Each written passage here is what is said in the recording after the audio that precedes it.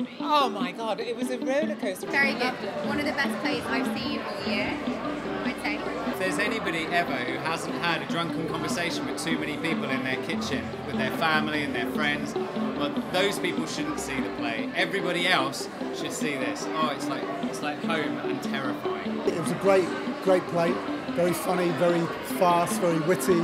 Some great performances. And yeah, I thoroughly recommend it to everybody. I don't often have a great time in the theatre, but I really did tonight. It's such an interesting play. It's black as hell and very, very funny. I was completely captivated by it, and it just kind of taps into everything. And even if you haven't experienced everything the characters are experiencing, you can kind of resonate with each one of them. And I've never seen a play where everybody's existential crisis happens simultaneously. I just thought it was dark, hilarious, compelling, and at points real moving.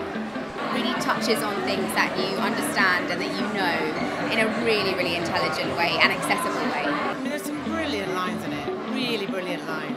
And it's very brave, I think, what Torben Betts is doing, because he sort of, at the end, it kind of spirals out into something quite surreal.